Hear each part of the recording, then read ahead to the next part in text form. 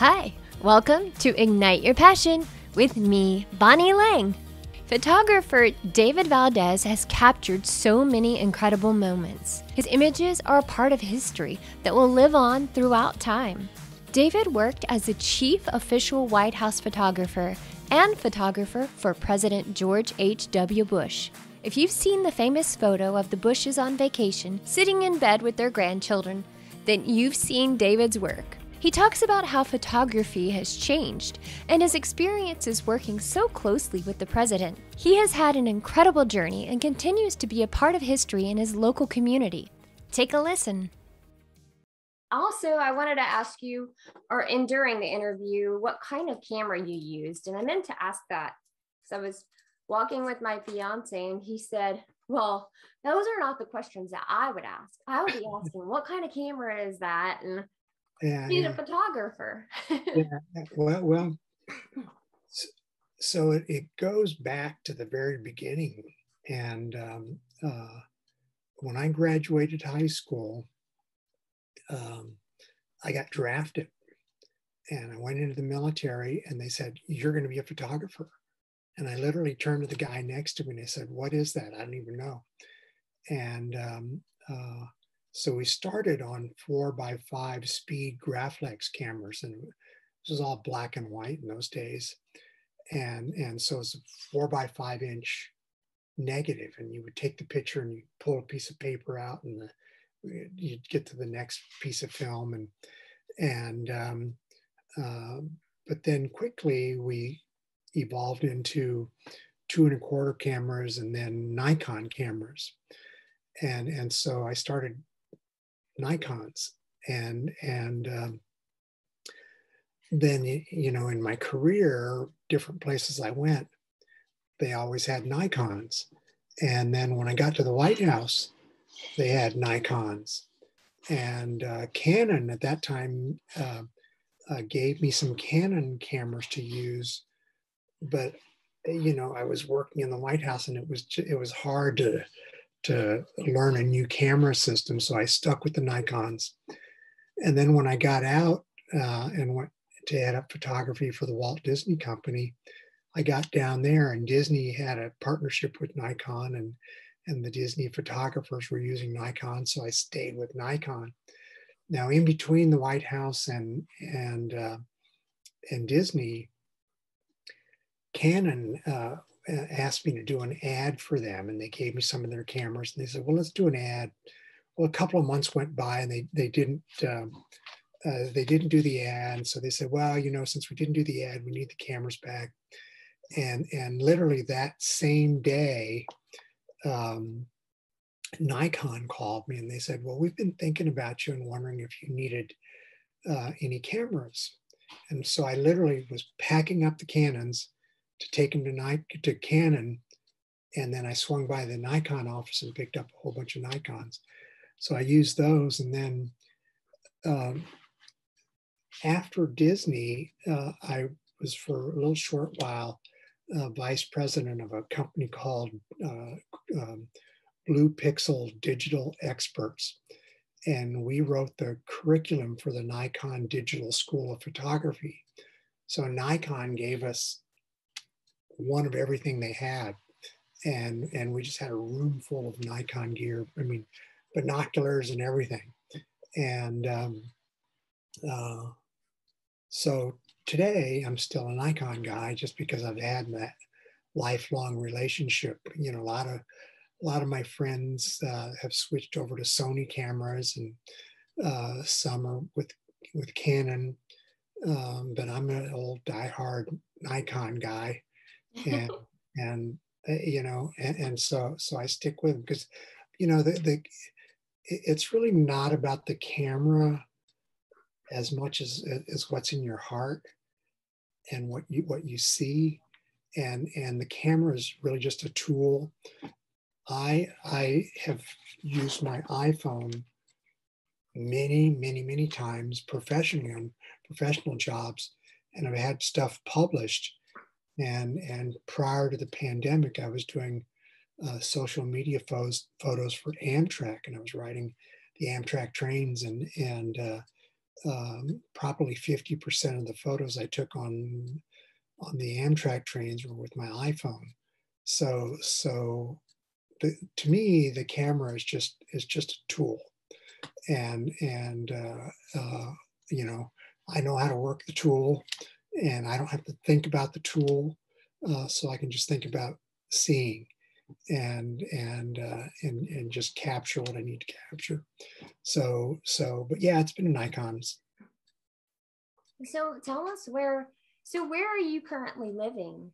I live in Georgetown, Texas, and just north of Austin. And I was born in Alice, Texas, and I've actually been invited to speak down in Alice, Texas.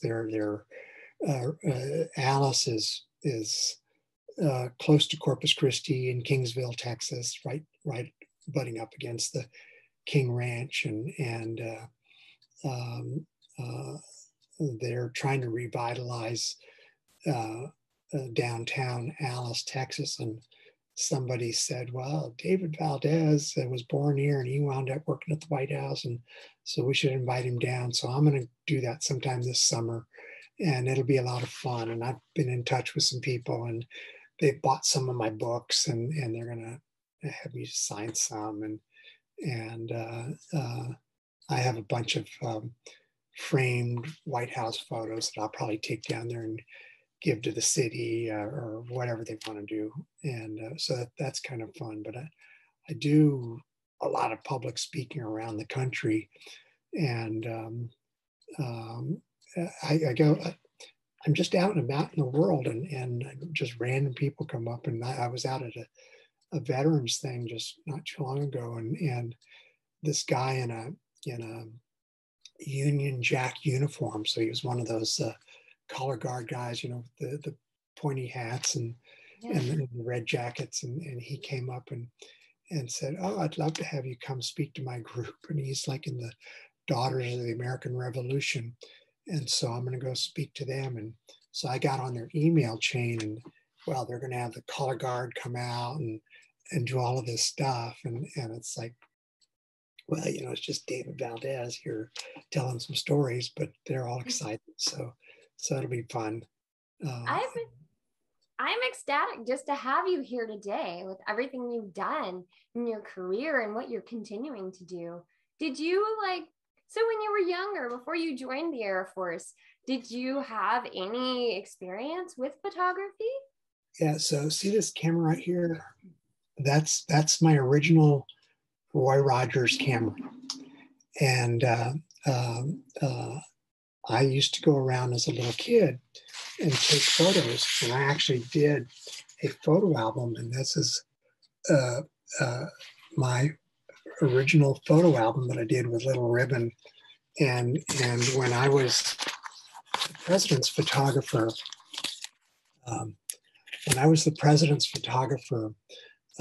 we did an event down in San Antonio where my parents were living, and they invited the White House staff over to their house for a barbecue. And this photo album that I did, my mom stops everybody and says, hey, I have to show you something David did as a little boy. And she pulls this up. It's like I was horrified. And so as a little boy, I was out with that little camera right there taking pictures, and it didn't click. I was just doing it because I had the camera, and I'm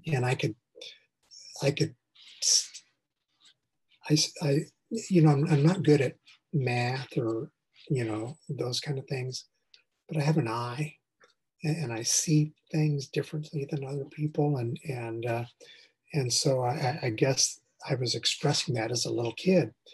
And when I went into the military, it wasn't, oh, this guy has been taking pictures, we'll make him be a photographer. They made me a photographer because the military did the aerial photo reconnaissance over North Vietnam, and they were all getting killed, and they needed photo people. And there was aerial photography and motion picture photography, and photo lab work, and still photography. Well, I got still photography. and I was assigned to the 836 Combat Support Unit based in Tampa, Florida. And there I was photographing at 18 years old the generals that were running the Vietnam War. It was kind of the last step off before people went to Vietnam. And so I was exposed to a lot of classified material. And a lot of photographers, when they get started, they're taking pictures of babies or pets. And when I started, I was taking pictures of generals. And so it grew me up really fast because it was also a training place, and people were get killed in the training, and I would have to go out with the medical team and photograph bodies and autopsies and that kind of stuff also. And but that training gave me the discipline and taught me the technical side of photography. So I learned how to do the technical aspect of the photography, and also kind of learned the discipline of working with high level people. And I think that helped me in my career, because in the history of the United States, only 12 people have been the president's photographer. And of the 12, I'm number 5. So it's a small group of people. So not everybody gets to be the president's photographer. And I was thinking about this the other day. At Disney, there's only been, besides myself, 3 other people that have been in charge of photography for Disney. So it's kind of a unique group that I've been involved with in my career. Back to when you were doing photography in the military, and thank you so much for your service. How did you handle dealing with, taking photos of deceased people? How did that affect you emotionally? Well, it's kind of funny. I've talked to photojournalists that cover war, and when you put the camera up to your face, it's almost like it's a barrier between you and what's out there, and so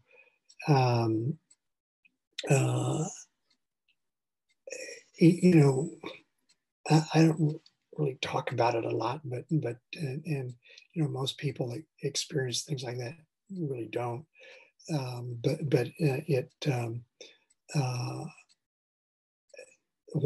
Kind of one of the things that always is like in the back of your mind is, why them and why not me?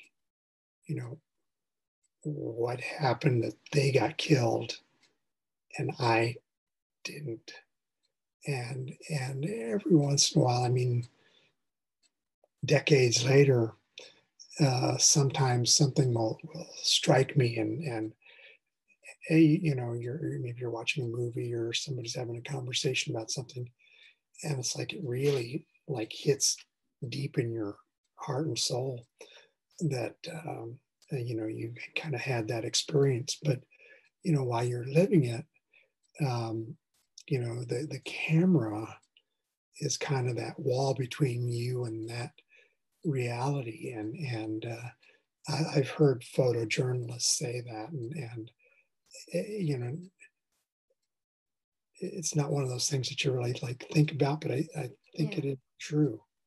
It's like when you're up on stage and you're playing, and you get into the music, and you kind of forget about the audience because you're so into the music, and that's kind of the same thing. It's like in the Oval Office. When you go into the Oval Office and it's you and the president and maybe one other person, and people say, "Oh, well, you must have heard all this stuff," and it's like, well, yeah, but what's going through your head is, oh, look at the light coming through the window behind the desk in the Oval Office. Maybe I can play with that, and I'll move over here, and oh, I see this person, this guest is animated, and they're having some fun, or they're sad. and I can capture that moment. And I'm in your head, you're saying, well, I'm waiting, I'm waiting, I'm waiting, do it, do it, do it, do it, do it, boom. And so you're not thinking about, oh, we're getting ready to go attack Iraq and remove Iraq from Kuwait or something like that, or the Berlin Wall just came down, or something.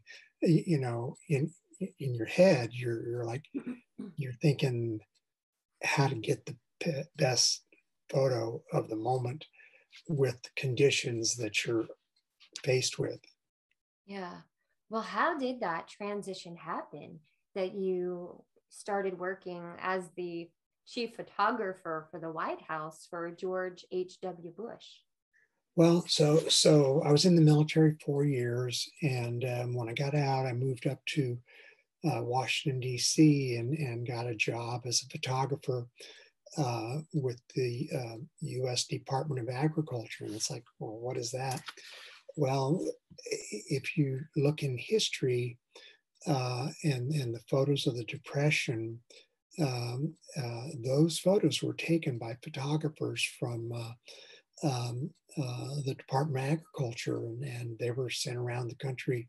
It was called, I think, the Farm Security Administration, and and I was working in that office and got to see those photos and saw the history and what they had documented. And then they're all famous photos. You know, the mother with her two babies sitting out in front of a you know, desert shack in right here in the United States, and you know, just countless others. And that was kind of that first realization that, well, you know, what I'm doing, the photography, because as I was growing up, I never really thought about being a photographer. And you know, you watch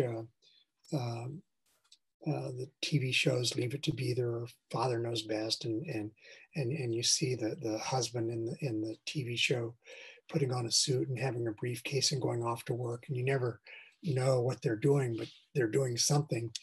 And I always thought that, you know, I would be a guy putting on a suit with a briefcase going off to do some office job.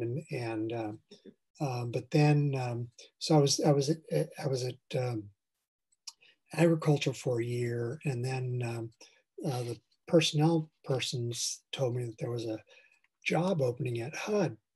And I said, what's HUD? And they said, well, it's the U.S. Department of Housing and Urban Development. And you know, it's career federal civil service grades, and it was a grade promotion. So I said, sure, I'll do that. And I go over there, and it's like, so this is the early 70s, and it was a two-man photo operation, and we covered the secretary, cabinet member for the president, and went to hearings up on Capitol Hill, and you see news stories, and you see those guys at press hearings and Senate hearings, and they're down on the floor. I was one of those guys, but then I was also traveling around the country because it was the early 70s, and HUD was involved with rebuilding a lot of inner cities after the race riots in the 60s. And so I was going to Watts and Harlem and places like that, taking photos of the kind of the rebuilding of the inner cities. And FEMA, the Federal Emergency Management Administration, was a part of HUD at the time. And so I also spent a lot of time going to disasters, and a lot of times I was sometimes the first federal government employee out there, and my photos would go back to the White House, and the president would declare a federal emergency. And but I always wanted to go to college, and you know, because I went right into the military right after high school. While I was in, I started kind of ticking away at taking college classes, starting at the University of Tampa, and where I was living at the time in Tampa, Florida. And when I got up to DC, I went to the University of Maryland, and so I'm working at agriculture and at HUD, and taking one class at a time, studying journalism and radio and television production. And after I got my degree in journalism, I thought, well, I'm going to go work for the Washington Post or Time Magazine, but I didn't really have journalism experience. But I wound up getting hired to be the chief photographer for the United States Chamber of Commerce. Now there, I was the chief photographer for Nation's Business Magazine, which at the time was the largest selling business magazine in the country.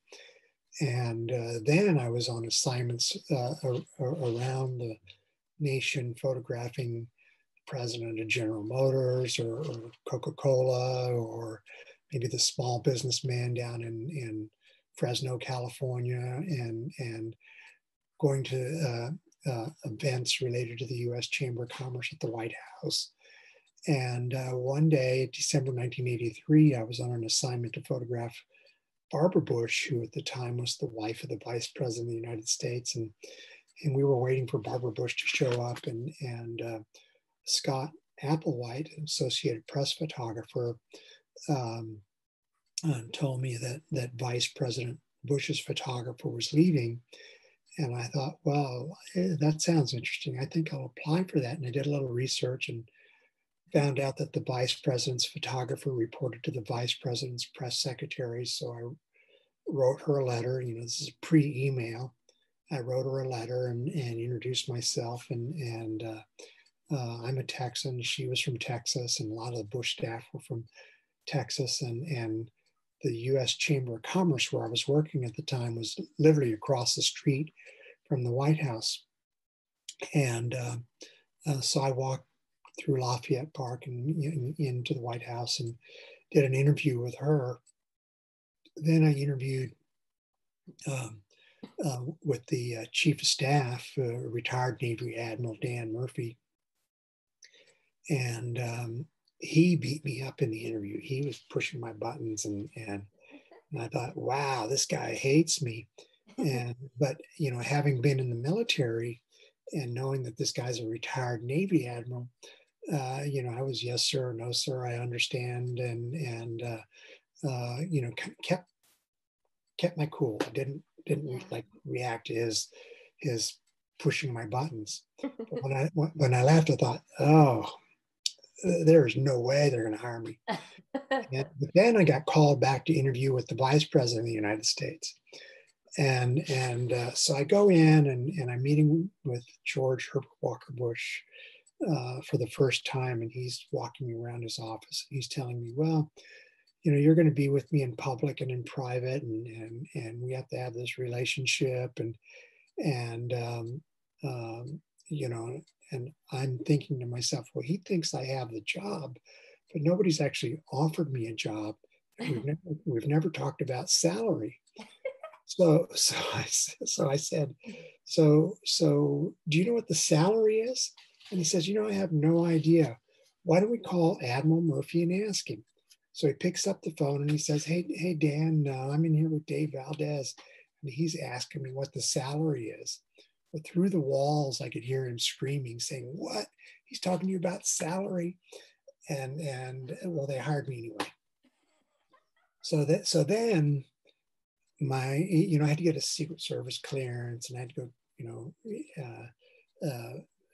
give my 2 weeks notice to the Nation's Business. And it was it was December, and the Bushes went down to South Florida right after Christmas. And I had to fly down commercially, and I get down there, and a White House advance person greets me at the airport and takes me to a hotel and says, well, look, I'll take you to where the vice president is in the morning. You need to be out here like at 6 o'clock in the morning, and we're going to put you on a helicopter and fly you out to this island in South Florida, just south of Miami.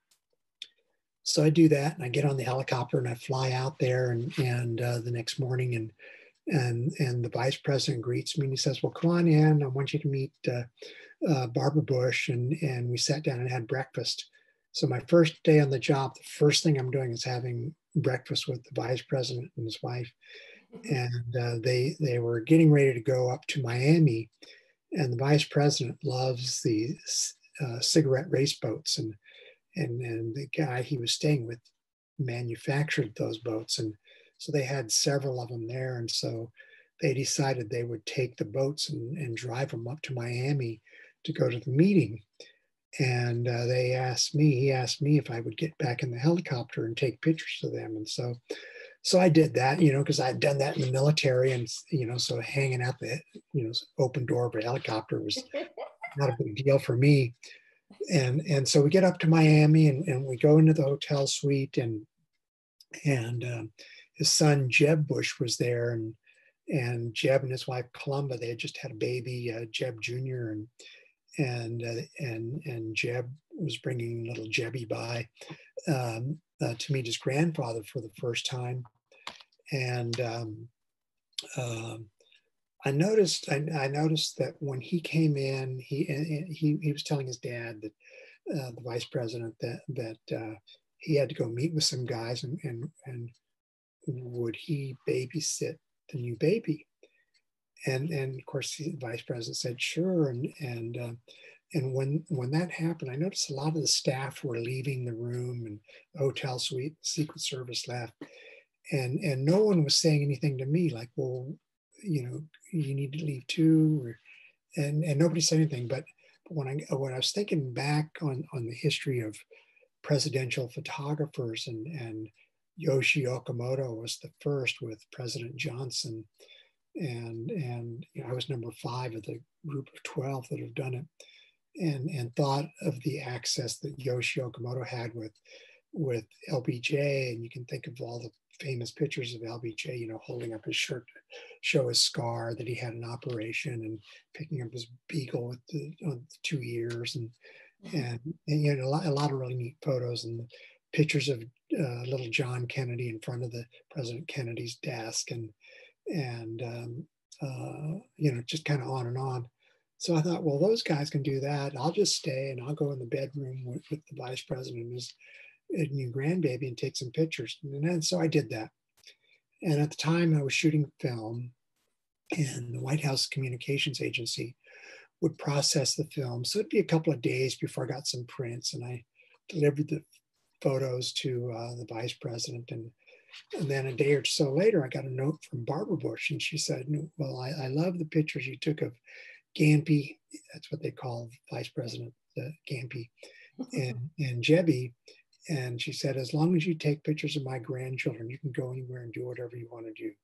So that was my ticket. And I spent, the next 10 years traveling around the world. We went to 75 countries in all 50 states.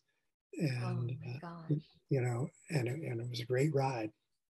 How incredible is that? So did you live with them, or how did that work? Well, no, I didn't. During the vice presidency, I lived in Washington, D.C., and across the street from the White House is the new executive office building. It's actually kind of catty corner from the U.S. Chamber of Commerce. There was a parking lot in there, and so I would drive to work and park in there, and then just walk across the street. And the vice president has 3 offices, one in the old executive office building. They call it the Eisenhower Executive Office Building, and one in the White House. And the vice president is president of the United States Senate. And so in the U.S. Capitol building, there is the vice president has an office there also. And when I worked for the vice president, I was an employee of the U.S. Senate, and had to actually go up to the Capitol building and be sworn in as an employee. And so I had 2 employee IDs, one from the U.S. Senate and my White House badge. But I lived in Southwest Washington, D.C. But then when he became president, we moved out to Fairfax, Virginia. And my wife really liked that. For me, it was hard because kind of a normal day would be 12 hours. And but it was only 7 days a week. But moving out to Fairfax, Virginia, it was an hour and a half drive out there. And so you get off at 9 or 10 o'clock at night, you get home at midnight, and then you have to be back in the office at 6 o'clock in the morning. It was tough. And then when he would go to Camp David, it was actually physically easier for me because I could go to Camp David and they had cabins there, and the traveling staff, and it would usually just be the press secretary and the military aide, a doctor, and maybe some friends and photographer, and so I had my own cabin there, and so Camp David was nice because it was you were right there, Yeah. and then Monday, maybe Sunday night we'd fly back on Marine One and go back to the White House, but you could. When he was president, you could work all week, Monday through Friday, and Friday night go out to Andrews Air Force Base, get on Air Force One, fly overnight to Riyadh, Saudi Arabia, meet with King Fahd, get back on the plane, fly back home, and Monday morning go to work. And you're walking around, people saying, "Oh, what'd you do for the weekend?" I went to Saudi Arabia and Air Force One. Yeah. And so I mean, it was pretty good run. I'll never forget when when we lost the re-election, and I had to now what am I going to do? And I wrote a cold letter to the president of marketing at Walt Disney and introduced myself. And the guy said, "Well, we don't have a job for you, but we're a creative company. We can create a position for you." And so they did that. And but I had to go interview with them, and it was the first time in years that I'd flown commercially, and I didn't know what to do. And who are all these strange people? And I mean, I have to carry my own bag, and where's my towel? It's outrageous. So, Oh, I love it. And so I did notice that you took over 65,000 rolls of film during the George Bush presidency. Yeah. Well, myself and my team, Susan Biddle and Carol Powers, were an integral part of my team, and so we all contributed to that 65,000 rolls. But yeah, and they're all at the George Bush Presidential Library on the campus at Texas A&M University in College Station, Texas. And when you walk up to the George Bush Presidential Library, I always joke and say, if you squint and kind of tilt your head, it actually says David Valdez Photo Gallery. I love it. So, and also you've actually photographed 3 generations of the Bushes. Yeah. Well, with Vice President Bush, it was great fun working with the vice president because it was a smaller staff. But and back in those days, George W. Was living out in Midland, Texas, and he was just a guy out there, and working in the oil business, and but then when he became president, the day before he was elected president, George W. Bush, we were in Florida together, and he was campaigning down there, and and I was still working for the Walt Disney Company at the time, and he and I had a one-on-one conversation, and said, "Well, tomorrow's the election, and when you get elected, I'd like to come back and be your photographer." And he says, "Well, I got to get elected first." Well, Al Gore did not concede. And so everybody went back to Texas, and I stayed in Florida. And Eric Draper, who was an Associated Press photographer covering the George W. Bush campaign at the Christmas party in Texas, went up and asked him if he could be his photographer. And he kind of spontaneously said yes. And they hired Eric. And I got a letter from Karen Hughes explaining that, well, the Bush family loves me, but we're kind of decided to go this other way. But I wound up becoming a political appointee back at the U.S. Department of Housing and Urban Development, and it was kind of fun because I'd still go to the White House and cover events, and George W. would be there, and he'd be standing up at the podium, and he'd look at me and give me a little wink, or and it was kind of fun. And then when I moved back to Texas, Jeb's son, George P. Bush, ran for Texas Land Commissioner, and I worked on his campaign as a volunteer photographer, and it was great fun. But I would be with George P. and I'd be taking photos of him, and I would like have deja vu, and it was like, man, I took that exact same photo of his grandfather 30 years ago. And so it was pretty neat to be a part of that and see that multi-generational thing. And some people, I actually just saw on Fox News, I guess Fox News has a streaming channel, and they were talking about political dynasty families, and they listed the Kennedys and the Roosevelts and the Bushes, and having been around them, I know that they never perceived themselves as a dynasty. They were more of a family, and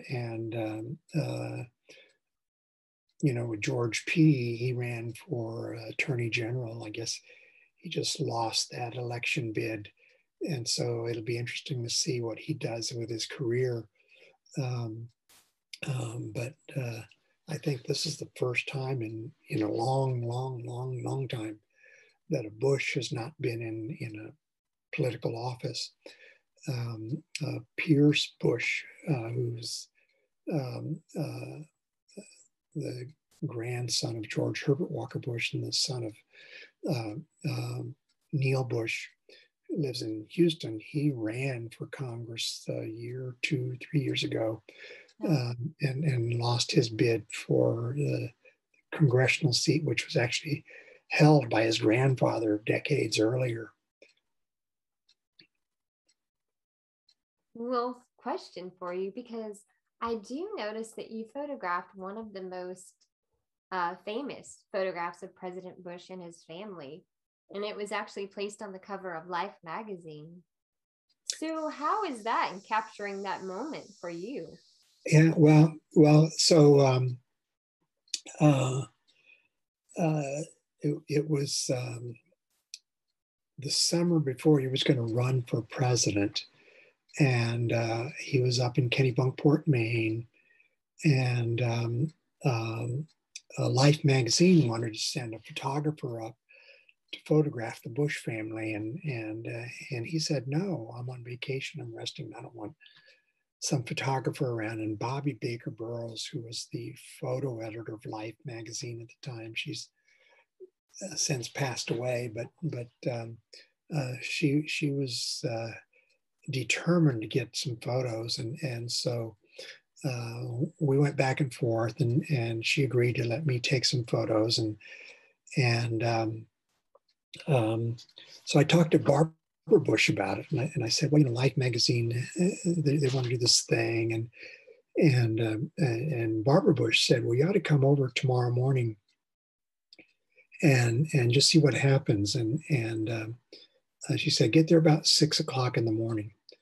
So 6 o'clock in the morning, and get over and walk up to this side door and go in, and their bedroom was right there on the left, and there was George and Barbara Bush in bed, and so I just sat on the end of the bed and said good morning, and told them what we were going to do, and then the grandchildren started coming in, and Barbara and Jenna, George W.'s daughters, came in and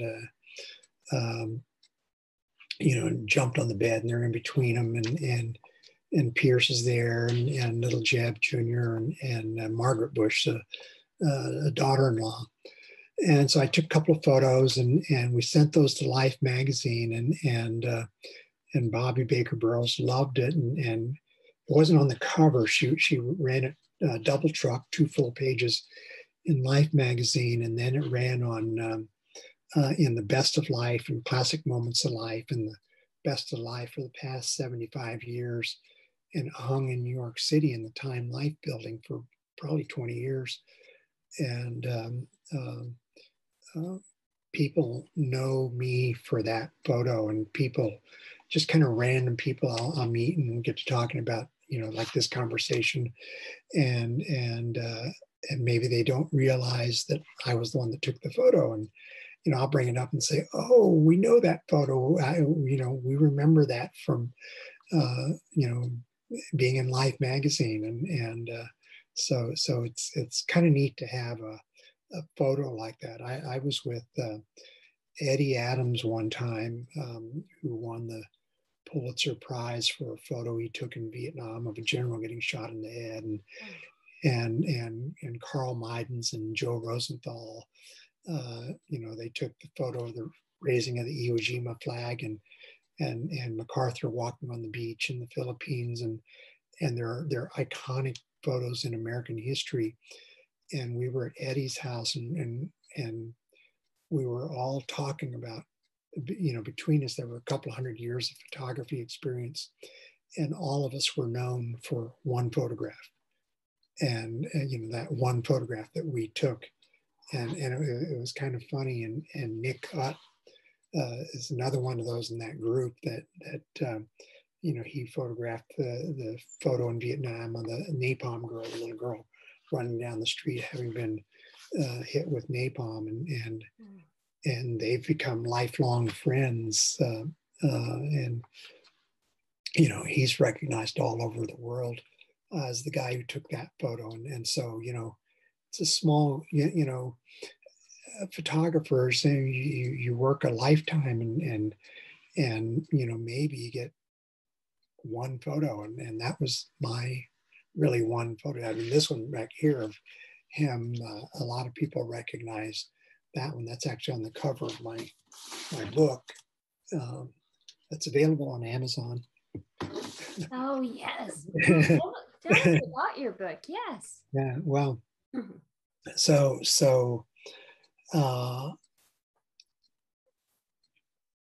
when I was working at the White House and we were shooting film, we would make 8x10 prints. So every once in a while, something would like strike me, and I'd like take an extra print and just throw it in a box. Just kind of kept an extra print, and years later, like I guess the book was published in '97 by Texas A&M University Press, and I was going to write a book about my experiences, but I was seeing history kind of recording George Herbert Walker Bush, and he lived through a lot of stuff and said a lot of things, but when you go to Washington D.C. and you go to the Lincoln Memorial and you go to the Jefferson Memorial, you see a visual. You see the statue of Lincoln, and you see the statue of Jefferson, and then up on the walls, big giant, engravings are famous things that they've said. And with George Herbert Walker Bush, the one thing that's always attributed to him, Ronald Reagan's kind of famous line is, "Mr. Gorbachev, tear down this wall," or Bill Clinton, "I did not have sex with that young woman. You know, there are some things that presidents say that become iconic. And George Herbert Walker Bush, in his convention speech, said, "Read my lips, no new taxes." And that line kind of stuck with him because a few years after that, he actually raised taxes, and everybody was all upset about that. So I thought, well, with the book, you know, I'm going to go and let's see, you can see him, but back up in here somewhere on the bookshelf, way up above. Yes. Those books right there, those are called they're the presidential papers, and the government printing office publishes these hard copy books of everything that the president says in public, every utterance, and they also include photos. So my photos are in those books also. So my idea for the book was, well, I'm just going to show photos of him and quotes and things that he has said, so that I can get quotes singled out and published. So that was what I did, rather than saying, well, David Valdez did this, did that, and blah blah blah. And he, and it's like, well, who really cares? So when I do public speaking, I tell my story, but it's never really about me. It's about the history and what I was privileged to experience, and to work with a great guy like George Herbert Walker Bush, so the book, when it came out at the opening of the Bush Presidential Library, I was the first person inside, and I was sitting at a little table, and I was autographing books for all the guests that came in, and that was a lot of fun, and all these years later, my birth hometown of Alice, Texas, they're inviting me down there, and I'm going to take some books down there. I guess they bought some and do some book signings, and so it's kind of fun to have that. There was a guy that was starting to write a biography of me. COVID hit, and things drifted away, and I don't know if we'll ever get back to it, but definitely, you really should. You should even look into just finding someone that will write a book, because it's incredible. You're just, you did this for 10 years. And so I can only imagine the stories. This is so incredible. And we're capturing this in an hour. But I mean, the stories that you're telling are incredible. And you know what? Can you tell me the name of the book again? I'm sorry. Yeah, it's George Herbert Walker Bush, A Photographic Profile. Beautiful. And yeah, it's kind of fun to have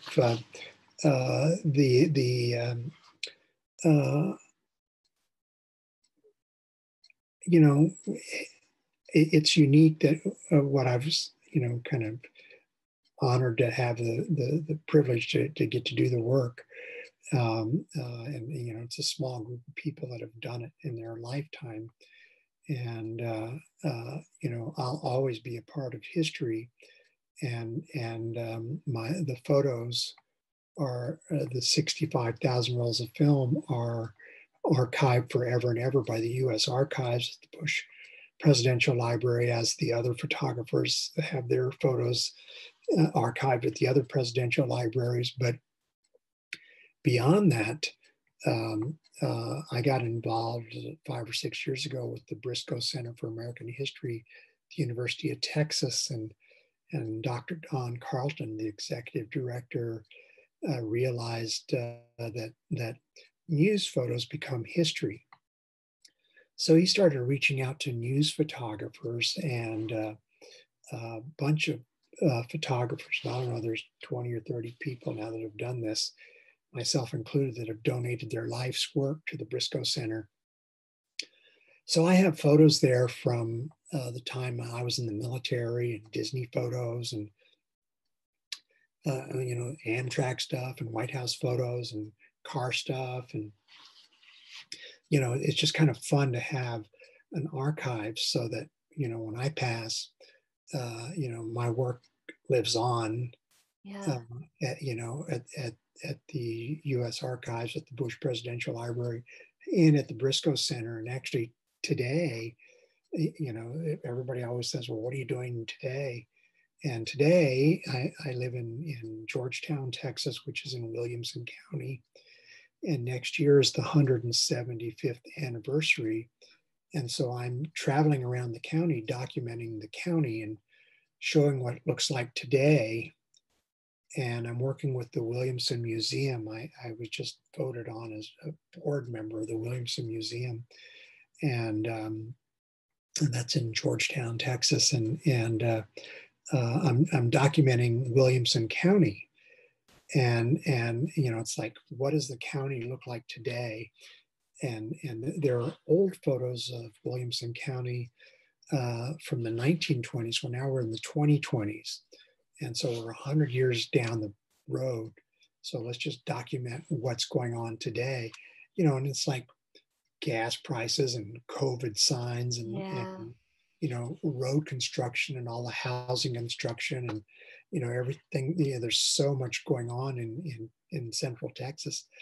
And, so I'm documenting our little slice of it.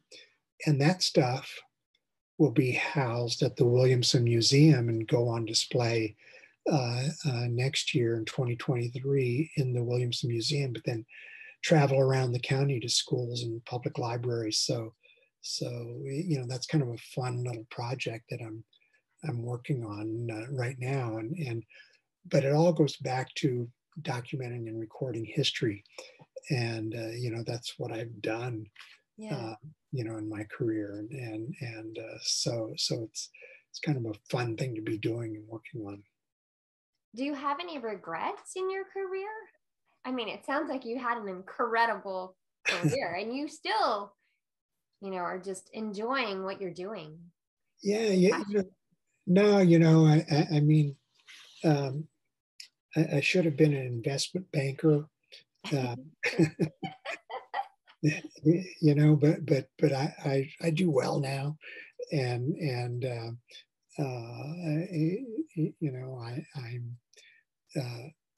I think financially I'm a lot better off than a lot of photographers, at my age. So I don't really have any regrets. I wish when I was working at the White House that digital photography had been invented, because that would have been a whole lot better and easier.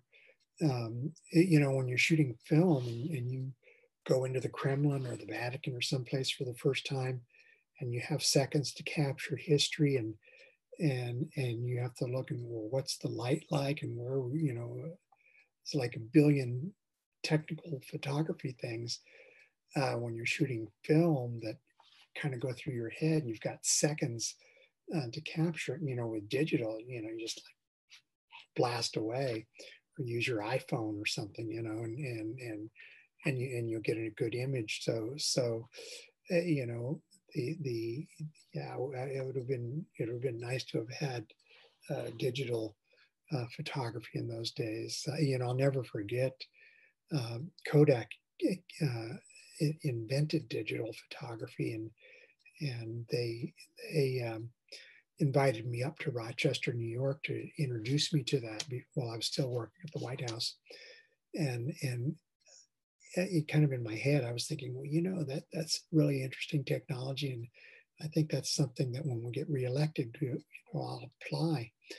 And but we lost the reelection, so I get down to Disney, and they were shooting film, and the primary function of the photo office was advertising photography. And there, we had to create images of things that maybe didn't exist yet, because the marketing people needed an image in a brochure a year out, so people would book a vacation. And so we would have to photograph pieces of things on film, and because we weren't in the digital world, we had to use a contractor, and we'd send the film off and get it scanned and get things put together for us, and everybody would have their opinion about stuff, and they had to go back, and you'd wind up spending $20,000-$30,000 on scanning. And then Photoshop came out, and it was like, wow, maybe we could use that, it was kind of hard to convince kind of the upper management. I was in marketing, and then in marketing I was in advertising, and then in advertising I was in the creative group, and we literally created the ads. And so I needed an Apple computer, and so we got a hand-me-down, and we started playing with it, and then Disney partnered with Pixar, and Pixar came out with Toy Story, and so you can see Woody right there peeking around. Yes. and actually there's my Disney ID badges and all that. And with Toy Story, if you look at the scenery in the background, the houses look real, the cars look real, and it was like, well, gee, we could take that technology and apply it to advertising. Maybe we make the Disney Cruise Line, or maybe we make Boardwalk Resort, or maybe we make Rock and Roller Coaster ride at the MGM Studios, and so my first digital image project was the Boardwalk Resort, and I went to my boss and I said, I think I can do that digitally, and he said, well, give me an image or give me your job. So there was like no pressure. But once we did it, then it was like, if you can think of it, we can create it. And there was a ride that came out at the studios called Rock and Roller Coaster, and it was sponsored by the rock band Aerosmith, and the theme of the ride was you went through the queue line and you would see Aerosmith getting ready to go to a concert that they were going to perform, and they would say, well, come on, let's go and join us, and then the doors would open and you'd get in the roller coaster cars, and then the cars were made to look like limousines, and so you get in and you go on the ride. Well, an icon in the front of the building was this 3-story tall guitar. So we took an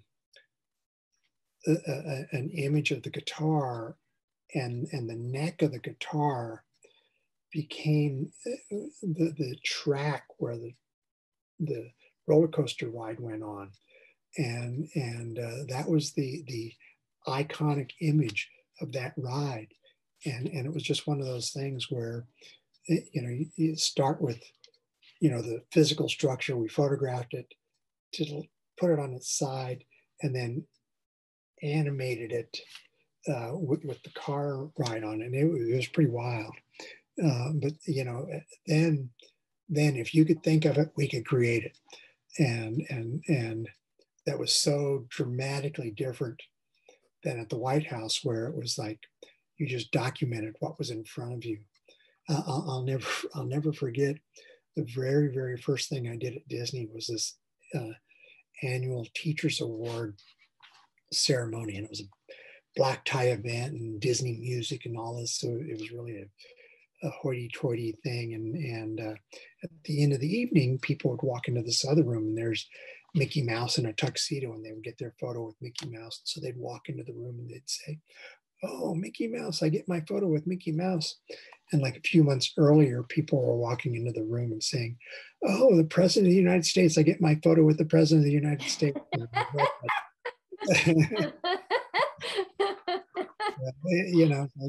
are really cool. Humbling experience. But being with the president, we were out on a golf course one day, and up in Kennebunkport, and the military aide walked up and said, Mr. President, the Soviet Union's collapsed. We all kind of looked at each other and it's like, wow. And then we finished playing the round of golf.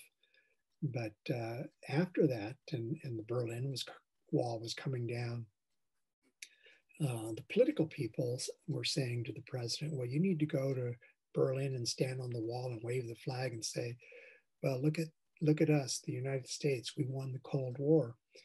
And he said, no, it's not our victory, it's their victory, and let them celebrate. And then he said, if I go, some rogue Russian general will launch a missile, and it'll just be a huge disaster.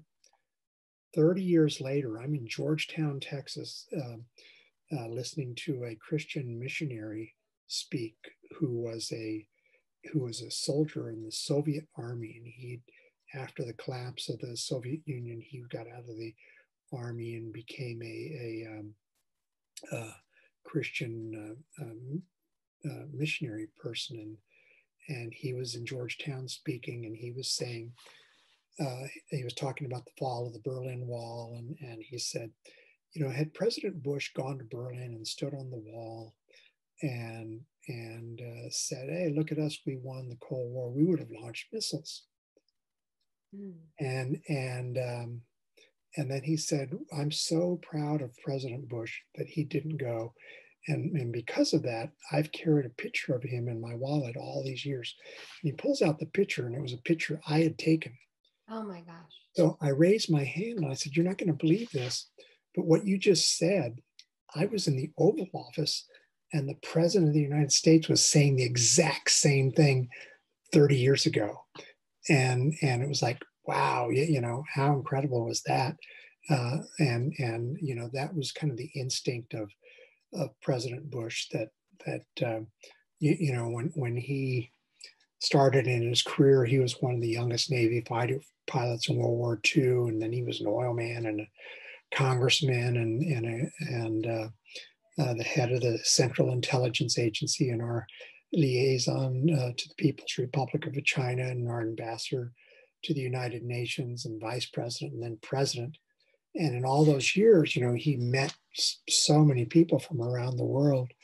So when Iraq invaded Kuwait and he had to pull together a world coalition, it was easy for him to pick up the phone and talk to Margaret Thatcher or President Mitterrand of France or any of those world leaders, Chancellor Kohl of Germany, because they were people that he had known all his life, and he used to pick up the phone just kind of randomly and say, hey Maggie, how you doing? How are the kids? What's going on? And then when it came time to pull together the World Coalition, he was able to do that easily. And I was a part of documenting all of that, and I'll never forget. I used to get 3 schedules for the president. One was a monthly block schedule, which would show the whole month of activities for the president, but it might be, a trip to Ohio and California, and then you'd get a weekly schedule, which was a little tighter, show cabinet meetings and meeting with congressional leaders. And then every day you'd get a daily minute by minute schedule. And it was in a little booklet, and I would photograph every line in there. And a couple of days before the beginning of the first Gulf War, the schedule just had private time. And he was really, planning the war. And one day I got called into the Oval Office I asked Patty Presock, who ran the front Oval Office, what's going on? She said, well, just go in. And I go in, and it's Colin Powell, who was chairman of the Joint Chiefs, and Dick Cheney, who was the Secretary of Defense at the time. And I realized that the World Coalition was going to start removing Iraq from Kuwait. And I started taking photos, and I was, I would usually spend, 5, 10 minutes in the Oval Office. And then I'd leave. But that day when I went to leave, the door was locked and I was locked in. I was in the Oval Office for 12 hours because it was so highly classified. Once I got exposed to that, I couldn't leave. So just off the Oval Office, there's a little dining room for the president and a little private study. And so I would go in there and I'd wait for a little while. And then every time he would pick up the phone and he would call, the world leaders or congressional leaders, well, that was something new that was going on. So you'd go back in and photograph that. Maybe James Baker, the Secretary of State, would come over. And so then that was something else you would photograph. And then Brent Scowcroft, the National Security Advisor, would come in and you go and photograph that. But that period of time, was just absolutely incredible. When George Bush was vice president, we went to communist Poland and met with shipyard worker Lech Walesa, and Lech Walesa said to George Bush, Vice President George Bush, someday Poland will be free and someday you, George Bush, will be president of the United States. Mm-hmm. Well, when communism fell, Poland was freed and Lech Walesa was elected president of a free Poland. And President Bush went to visit with him in downtown Gdansk, Poland. And I was up on the stage with the two presidents with over 1 million people out in the plaza there, cheering them on, celebrating freedom from communism. It was, quite the experience to be a part of that and to see, the fall of the Soviet Union and freedom in all of those Baltic states is pretty incredible. Did you ever get imposter syndrome? What does that mean? Just where you're like, I can't believe that, I'm doing this. Like, how did I get here?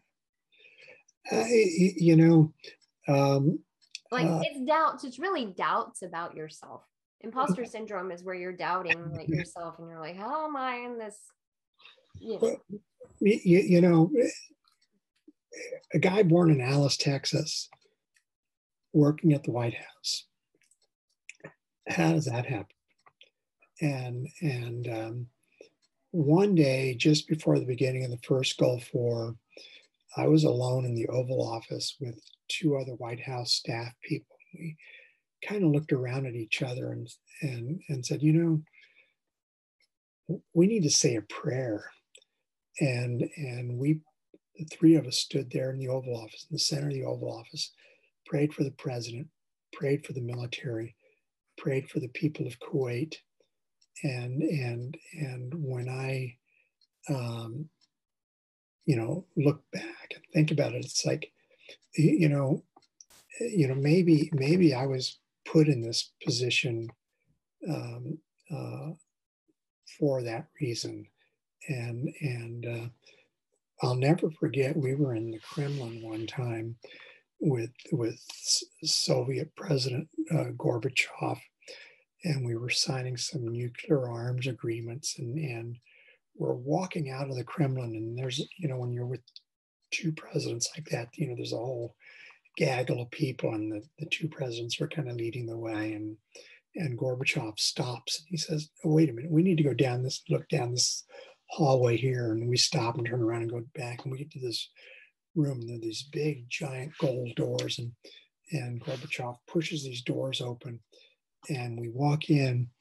And so we're in the Kremlin, in an atheist country, and we walk into the Tsar's chapel. So the 70 years of communism, and they never removed the Tsar's chapel from the Kremlin. They kept it pristine. And then another time, back when he was vice president, there was a period in the late 80s when just about every year one of the Soviet leaders would pass away, and we'd go to Russia and go to the funeral. And in one of the funerals, I can't remember which one it was right now, but the funerals, processionals are like military parades because they're atheist, and so it's an open casket, and here comes the casket, and all the soldiers marching down Red Square, and they bury the leader there in the Kremlin Wall, and that particular leader may have been Brezhnev or Chernenko, and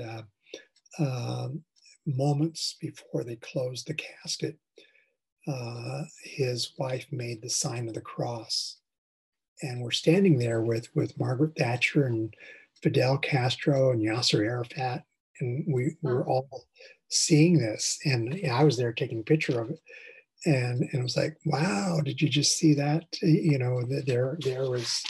Um, Here we are in an atheist country, and the wife of the leader is showing that she has some faith. Now, this happened before I started working there, but when George Bush was our liaison to the People's Republic of China, he met with Chairman Mao, and they were talking through interpreters, and Chairman Mao is kind of, being philosophical, and then he says, when I die and go to heaven, and so the interpreter tells that to the president, and then Mao realizes that he said, when I die and go to heaven, and then he rephrases it and he says, when I die, but here is, the head of a communist party, billions of people, and in his heart, he's thinking about heaven. Yeah. And so how does David Valdez from Alice, Texas, get to the White House? I don't know. Well, what's been one of the wins that you were most happy about? One of your favorite photographs? Well, the one of them in bed, or this one here over my shoulder, but one that it's more of a story than a photograph, was the very first time I went to Kennebunkport. Their house in Kennebunkport, Maine. There's Walker's Point, and Walker's Point is a little peninsula where the Bushes have their house, and they've, over the years, they've built a couple more houses out there, but when I was there the first time, the president was walking me around the property, and he was telling me that we get down to the dock where he docked his boat, and he said, as a little boy, I used to go swimming here. He said, you and I ought to do that. And I'm from South Texas, and that's the Atlantic Ocean. It's like, there's no way I'm going to jump in the Atlantic Ocean. And I have my cameras, and he said, it'll be fine. He said, look, I got a couple of swimsuits up at the house. Let's walk back up to the house, and we'll get some swimsuits. And so we walk up to the house. We go into the bedroom. We strip down. We both put on the swimsuits. We walk back down. And he says, on the count of three, we'll jump. So 1, 2, 3, I jumped, and he walked back to the house. Oh. Okay, you got me. And but we had a good, fun relationship like that, and it was great. When I think back of all the things that he did for me and my family over the years, and taking care of everybody. The very first time, my wife has food allergies, and then the very first time we had lunch with them, they were serving this egg salad thing, and my wife's allergic to eggs, and my wife is sitting on my right, and Barbara Bush is on my left, and my wife and I were like, "Oh, what are we going to do? You can't eat that." And of course, Mrs. Bush knows everything, and she kind of pushes me back in the chair, and she says to my wife, Sarah Jane, she says, Sarah Jane, I kind of feel like a hamburger. How about you? She said, that'd be great. And it was just those little things like that just kind of kept you going. What was the biggest challenge for you throughout your career? Um, well,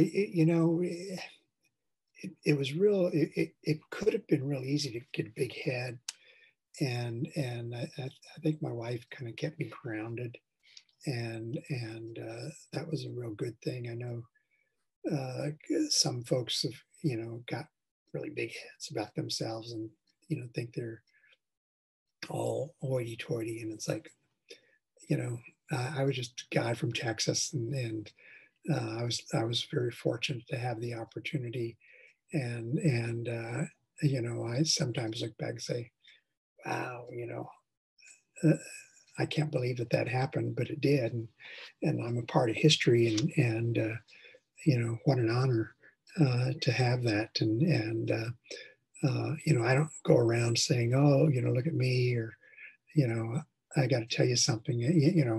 I'm out with my friends, and unless a friend of mine will say something, and I have a good friend, Sean Jones, and he's always, always, always introducing me and saying, "This is David Valdez. He was President Bush's photographer." It's like, I'm just a Corvette guy here, and trying to stay cool. I love it. And your wife for supporting you because you were working a lot. Yeah, well, she used to keep track of me on the news, and she would know where I was in the world. And back in those days, um, when they first started coming out with cell phones, they had these big, they called them bricks, cell phones with an antenna on it. And I was one of the first people to get those because she always wanted me to call her, but you'd get back from some trip at 2 o'clock in the morning, and you'd land at Andrews Air Force Base, and then fly to the White House, and then you'd have to get in your car and drive home. And she would say, well, give me a call.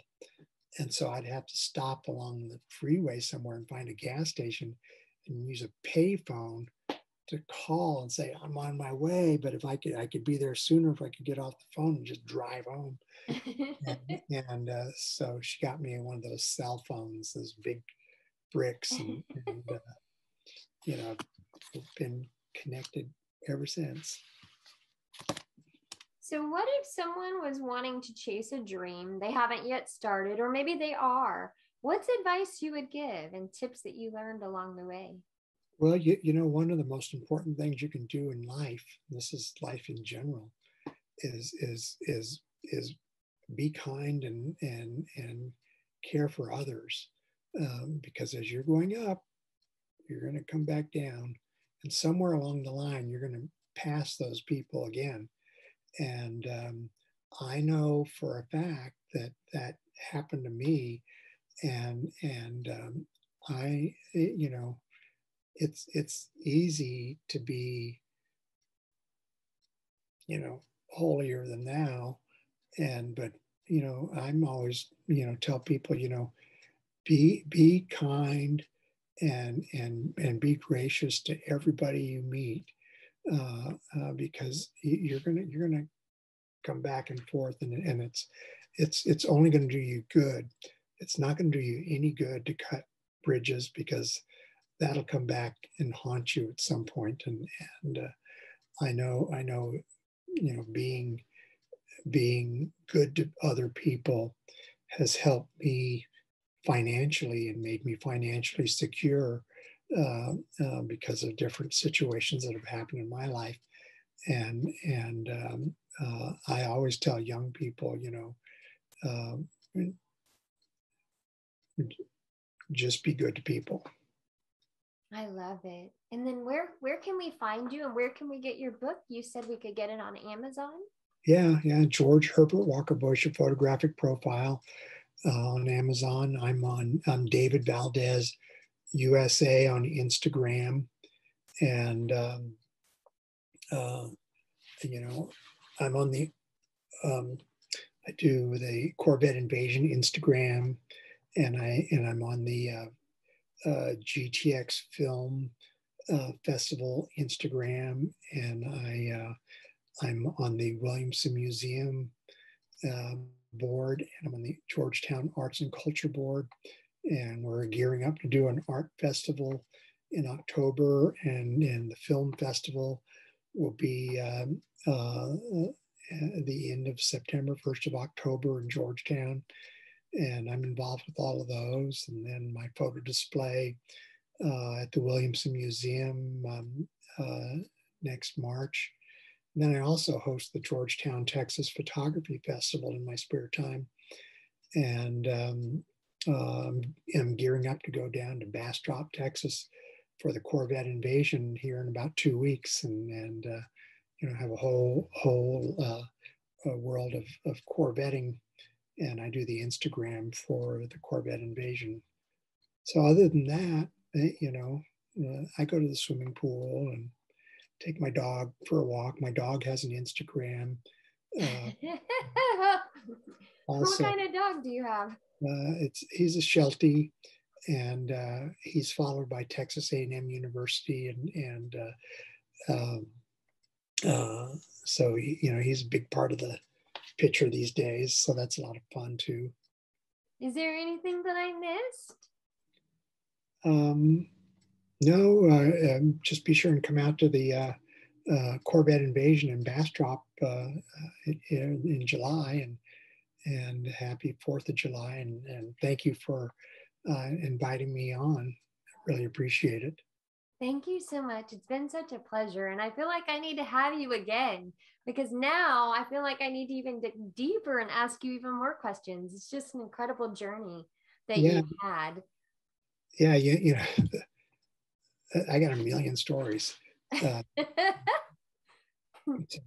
Well, thank you again. It was such a pleasure and such an honor to get to meet you. Yeah, so, okay.